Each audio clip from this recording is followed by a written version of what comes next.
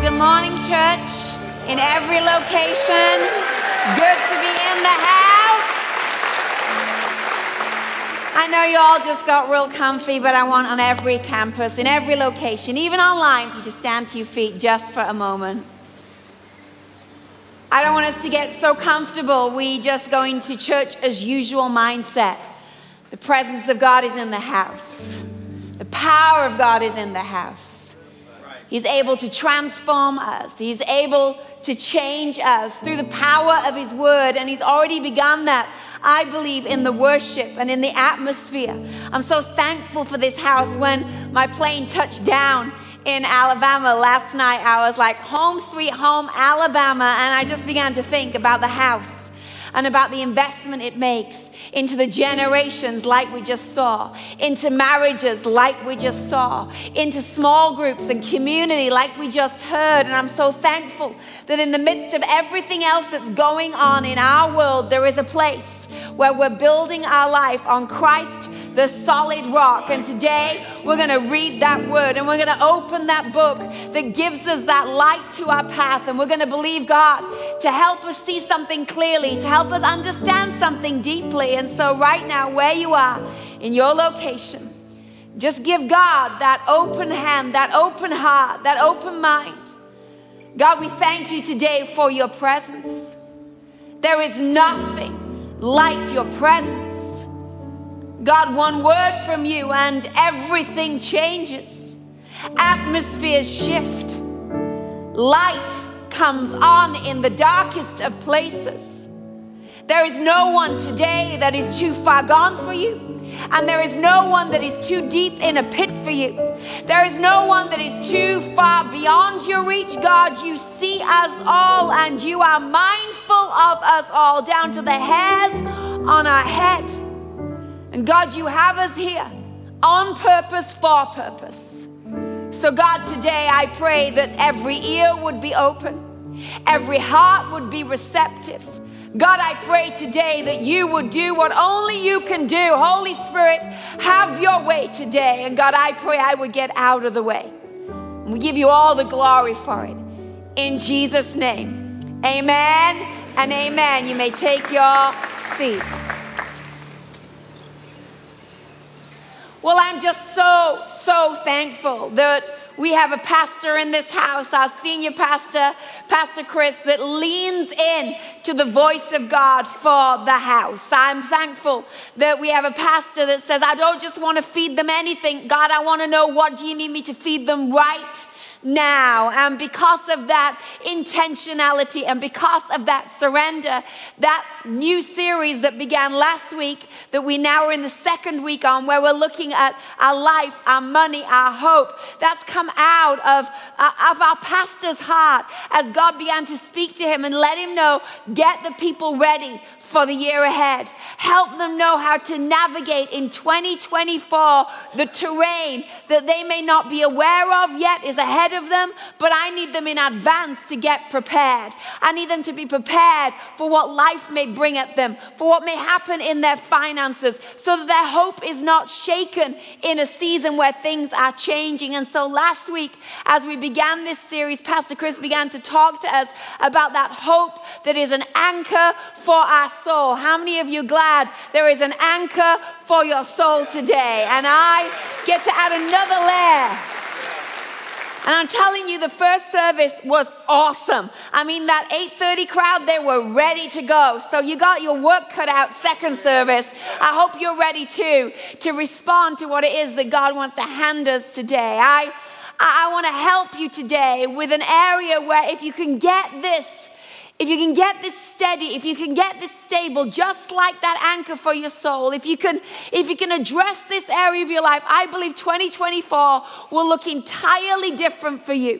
Because today I want to talk to you about how you have the power to change your mind. And if you can change your mind, you can change your life. I want you to understand that if we're going to navigate life, money, hope, then the navigational tool that you and I are all using all the time is our mind. It is our mind that is the GPS for our life. And so often we forget that we have the power to control, and we have the power to direct, and we have the power to instruct. This God-given gift that we have, this mind that we have been entrusted with. Your mind is a powerful navigational tool. The truth is, if you show me your mind, I'm going to show you your map for 2024. Now, for some of you, that's good news. For others of you, that's scary, which is why it's good you're in the house today, because show me your mind, I'll show you your map. It's navigating you already. The truth is that there are two preachers in the room today. There's what I am saying, and there's what your mind is saying about what I am saying. Your mind has an opinion. It has a way of processing. And we need to understand the power of our mind today, so that whatever comes in 2024, we have set our navigation system according to God's mind map, not the world's mind map. Proverbs 23 puts it this way. It says in the Amplified version, do not eat the bread of a selfish man or desire his delicacies. For as he thinks in his heart, so is he. In behavior, one who manipulates. He says to you, eat and drink, yet his heart is not with you, but it is begrudging the cost. For as he thinks in his heart, so is he. It's painting you a picture of what I'm trying to help you see today. That though you may nod your head in this service, though you may give a good amen at a point in this service, not your lip service is not determining where you go after the service. It's what your mind's saying to you about what it is you're amening. In other words, it's as you're thinking you're going to be this year, not how you're saying and not how you're speaking.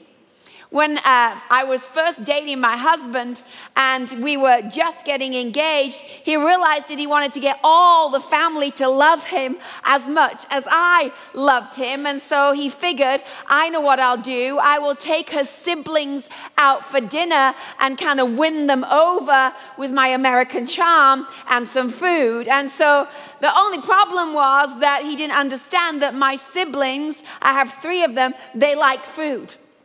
And so he took them out, and he was only on an intern's youth pastor salary, which at that time was $70 a month. And not only is he trying to save, for a wedding, but now he's taking the siblings out to try and impress them. And so he, as a man thinks, okay, he says to my siblings, order whatever you want. But how many of you know that's not what he's thinking? He's thinking, please be cheap, because I don't have much money. But my siblings didn't think about what he was thinking. They just thought about what he was saying. And so they ordered appetizers, and then they ordered entrees, and then they ordered sides to their entree, and then they ordered dessert, and then they had a milkshake with their dessert. And when the waitress came to my husband and said, sir, what would you like? He kind of choked and went, water, and didn't eat a thing the entire 2 hours duration of the meal. As they were eating, he was begrudging the cost, because he knew, I'm going to have to pay for this long after the meal. And in our own life, we can say the right things, we can nod our head at the right things, but it's as you're thinking that's going to create the navigational system that your life follows this year. It's as you're thinking about your life, as you're thinking about your money, and as you're thinking about the things you put your hope in, so the direction of your life will go. The Bible tells us good news. In 2 Timothy 1 verse 7, it tells us that we have a choice about the kind of mind that you and I have. It says, for God has not given us a spirit of fear, but of power and of love and of what? Of a sound mind. A sound mind. How many of you in 2024 want a sound mind? Amen. Only one? Yeah. How many of you in 2024 want a sound mind?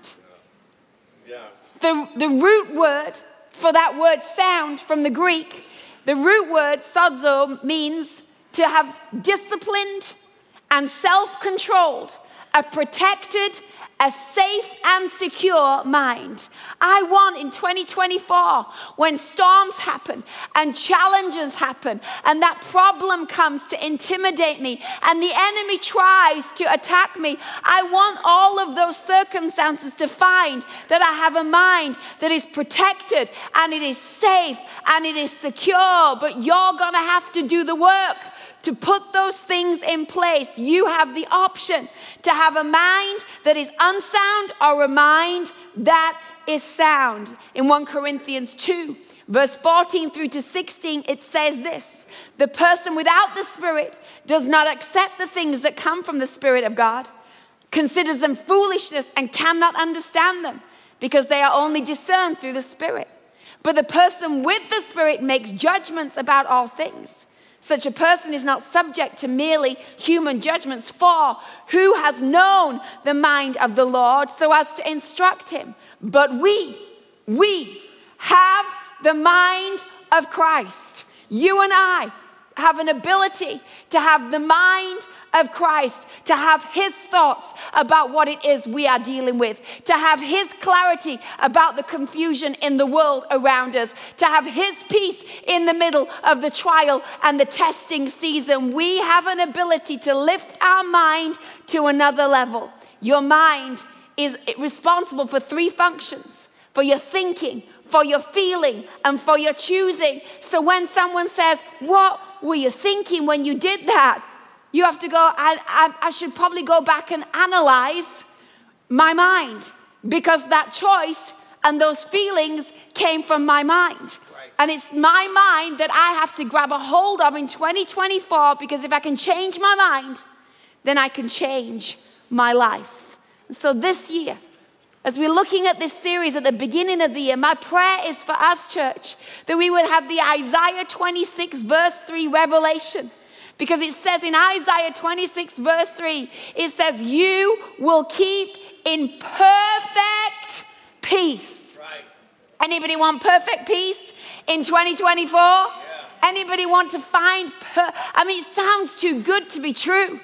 But the Bible's telling us that you will keep in perfect peace. Who? Those whose mind is stayed on you because he trusts in you. And so, how do we get our mind stayed on Christ? How do we in 2024 set our mind in a way that the world cannot unset by the circumstances around us? How do you fix your mind when it comes to your money and your home and your hope and your life? Well, I want to ask you a few questions this morning to help you begin to focus in and begin to fix where you may need to fix some things in your mind. Number one question I want to ask you is this: what's on your mind?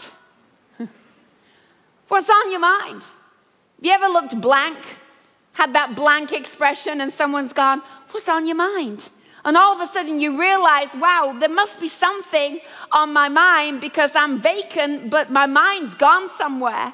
And the asking of the question makes you begin to ask yourself, well, what is on my mind? And today I want to ask you, what is on your mind? You don't have to answer me audibly, because maybe that would be embarrassing. What if I had a remote control in my hand this morning and I could point it at somebody's head and what was in their mind would appear on the screen? That could be fun. It also could be scary, right? I point the remote as you're amening me, and suddenly the Super Bowl comes up on the screen behind me, right?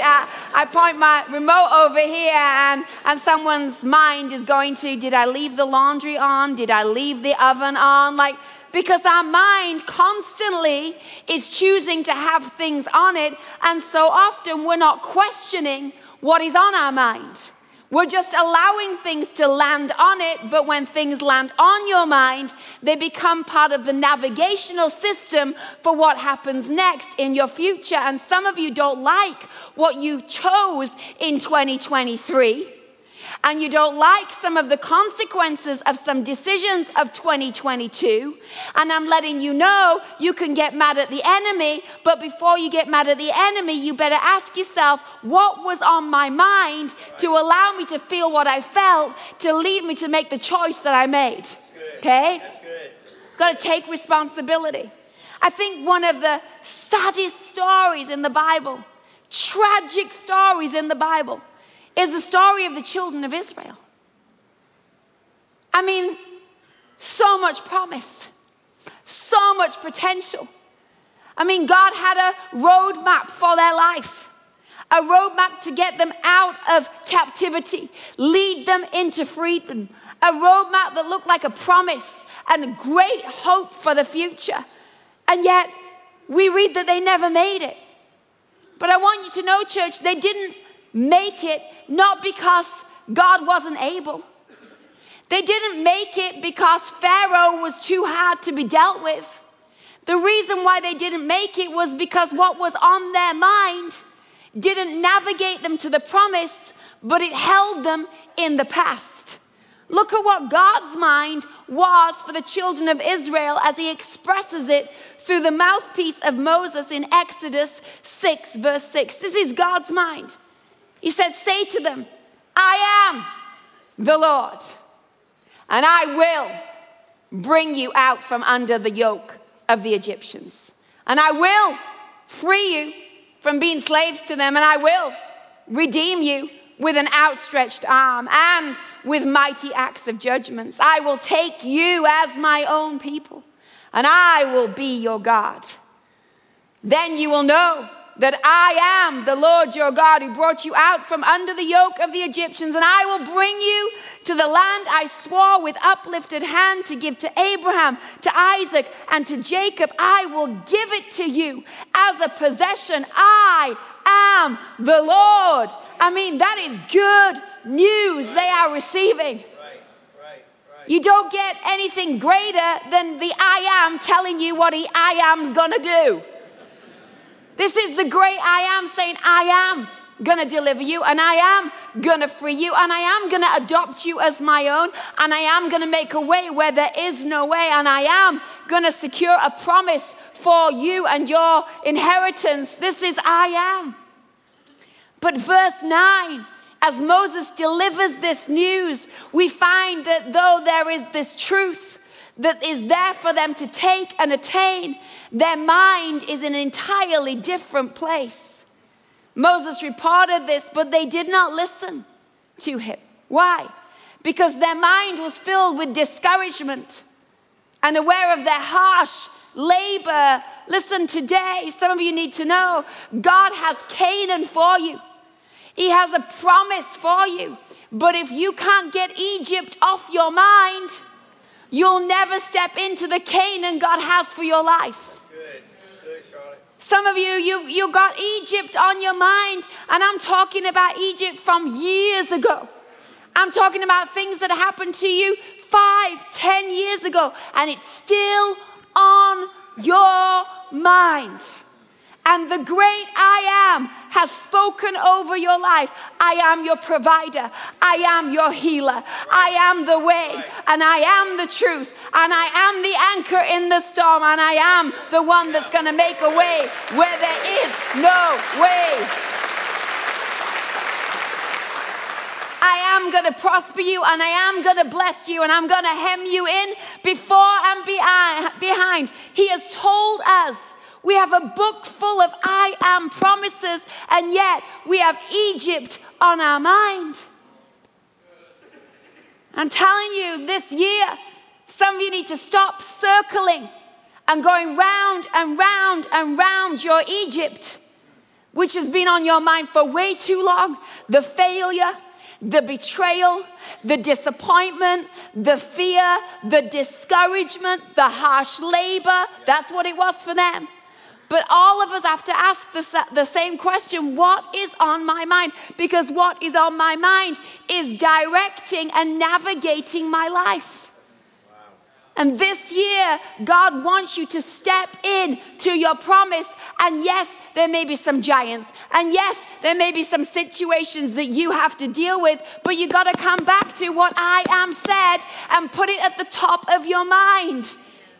This year is a year for you to hold fast, but you will not hold fast if Egypt is on your mind. See, we've got to understand the power of our mindset, and we have to understand that some things need to be removed from the menu of your mind. Hello? Like if your mind was a restaurant, there's some dishes on your mind that you know they don't taste good. But you still eat them. You still sit down and entertain them. You still have a conversation with them. And you need to this year say, okay, 2024, this is off the menu. Divorce is off the menu. You know what? Unforgiveness is off the menu. You know what? Bitterness is off the menu. It's not even going to come near my mind. I'm going to choose to put a different list of dishes on the menu this year. And I'm telling you, your marriage will taste better. It might not look better in the immediate. It might not feel any different in the first instance, but eventually, the more that what's on your mind is healing, restoration, God's promise, His purpose, the way that He can work a miracle in your situation, I'm telling you. What's on your mind? Some of you need to go home after church today. Some of you married couples. In the car. Say, you want to go first or shall I go first? I want to ask a question. What's on your mind? You need to be honest with each other. If it's fear, you need to identify it and call it out and deal with it in your marriage and in your family and say, I don't think anymore we should allow this to be in the space of our home and our life and our family. What's on your mind? Second thing you have to do, after you've realized what's on your mind and removed what shouldn't be on your mind, then secondly, you have to renew your mind. There's work to do here. We've got to start rolling our spiritual sleeves up and begin to renew our mind. It needs a renewal process. There's a story in Matthew 12, verse 43. It's describing someone's life, someone's heart, someone's mind. And it says this. It says, when an impure spirit comes out of a person, it goes through arid places seeking rest and does not find it.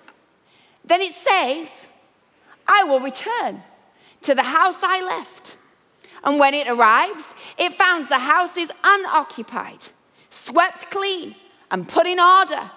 And then it goes and takes with it 7 other spirits more wicked than itself. And they all go and live there. And the final condition of that person is worse than the first. This is how it will be with this wicked generation. The Bible's saying it's not enough to get the thing out of your mind. Yeah. Now you have to fill your mind with the right stuff. Now you have to fill the space because the enemy's going to come and try and get back in that space with all its friends. So we're like, well, I'm not going to think about that anymore. Okay, that's good. That's the first step. But what are you going to think about instead of thinking about that? Because if you don't replace it and you don't renew it, after a while, you'll drift back to your old pattern of thinking, only this time it will have its relatives with it. Wow. See, when you don't renew your mind, you step into a season which is your future and your promise, but because you've not renewed your mind, you're the 10 spies who haven't replaced Egypt with the excitement of Canaan, and so you step into potential, but your mind's writing a negative report. There was only 2, Joshua and Caleb, who had renewed their mind. They were already living in the promise. They were already excited about the future. Do you know that I'm so excited about 2024 and I have no idea what's going to happen? You're like, that's crazy. That's fake. No, I've renewed my mind and I'm standing on the word of God. And no matter what the storm, my hope is sure. No matter what the circumstances, my provider is the Lord, not my job, not the economy. I can have a joy that is my strength. That's why it talks about Joshua and Caleb being of a different spirit. When you renew your mind, you have a different spirit. And I believe it's time for us as a people of God to navigate our life, our money, and our hope with this renewed mind of Christ. That's why it says in Romans 12, verse 2, come on, the Bible's full of this stuff. Do not conform to the pattern of this world, but be transformed by the renewing of your mind. Then you will be able to test and approve what God's will is, his good, pleasing, and perfect will.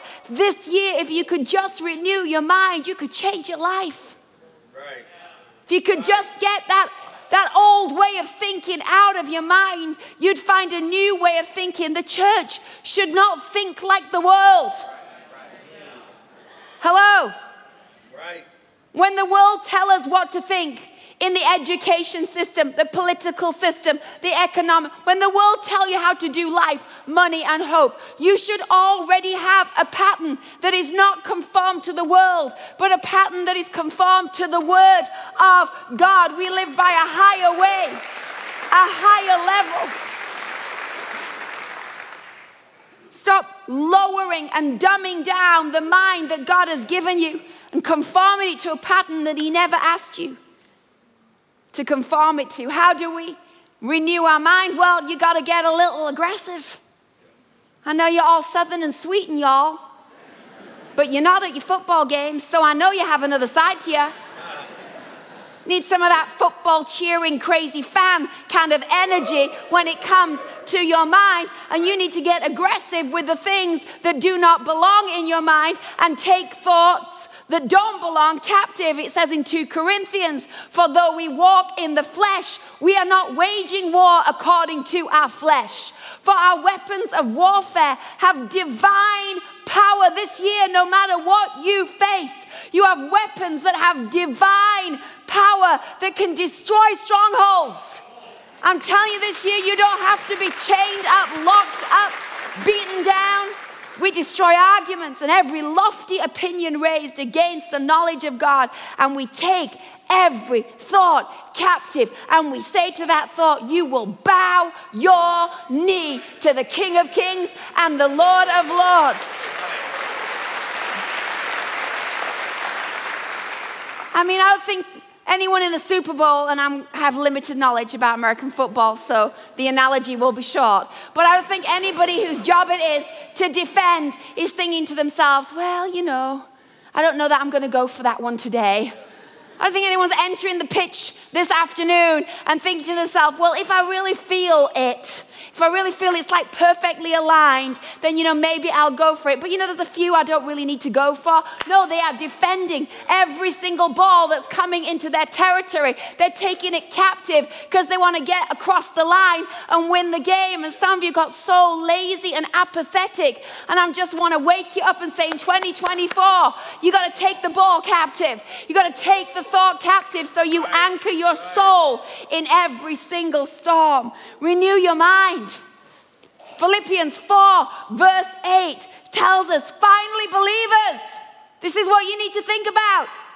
I mean, the Bible's letting you know how to do this, church. That's why I love the Bible. It's like, I'll show you how to do it. It says, whatever is true,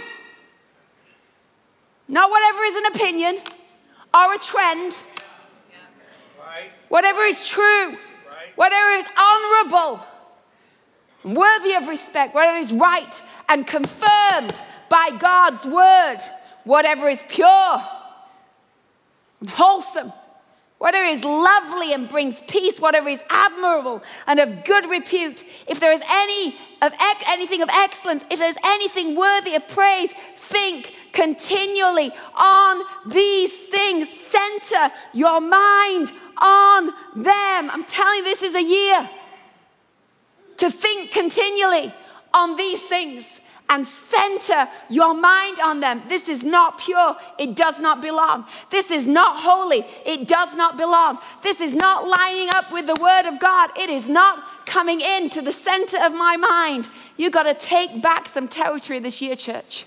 Right. And center your mind. Steady your mind on the things of Christ. Where in your life do you need to take some thoughts captive? Where in your life do you need to change the playlist so it matches up to the playlist of Philippians 4 verse 8? When trouble comes, don't think about the trouble. Think about whatever is true, whatever is right, whatever is confirmed by God's word, and you will find you navigate through what before has held you back. And finally, what's on your mind? Renew your mind. I want to say to you, church, in 2024, for some of you, this is a year where you need to make up your mind. Wow. Make up your mind. You ever been for dinner with an indecisive person? Yeah. Drives you crazy. Yep. You're like, I just want to eat. It's not that hard. Right. And if you're like me, I then begin to think, wow, if you can't choose your food, I'm worried about the rest of your life. Right. Come on.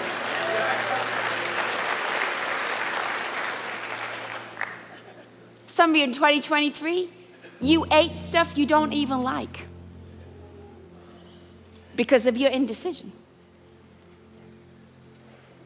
You put up and tolerated stuff that you know you shouldn't have tolerated, but it was because of your indecision. And I believe 2024 requires the people of God to make up their mind. Not wait to react and respond, but no, I'm going to make my mind up. You know, Joshua, after he'd gone through all of that stuff, after he'd seen a whole generation miss out on what was theirs because of a mindset, he's leading the people and he hears some moaning and whining and grumbling and mixed agendas, and he just stands up. And in front of everybody, he begins to shout, hey, as for me and my household, we will serve the Lord. What's he doing? He's letting them all know, I don't care what your debate is, and I don't care what your feelings are. I already made my mind up on this subject. I already made a decision, and I didn't just make it for me. I made it in my mind for my family, and for my children, and for my children's children. And when the enemy comes after them, I'm going to remind the enemy, no, I set my mind that this will be a household that loves God. This will be a household that has a generational legacy. I made my mind up.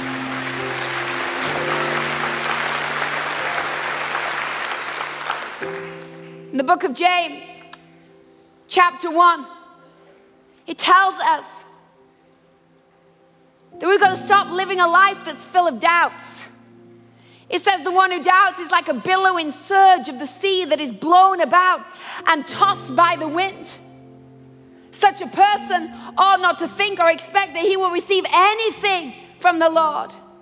Because being a double-minded man or a double-minded woman will make you unstable and restless in all your ways. And I want to help you, church, this year. Don't have a year where the politics pull you one way, the economics pull you another way, the betrayal pulls you another way, your lack of hope and despair pulls you another way. No, no, no. Don't be a double-minded man.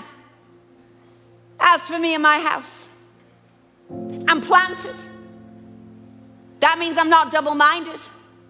That means it's not up for negotiation. As for me, I'm going to put my seed in the soil of the kingdom of God, and I'm tithing. I don't care what you say, and I don't care what the finances look like. I don't care what happens with my job. I made a decision. I'm not double-minded about this. There's just some areas this year where you need to make your mind up. Colossians 3 finally says this.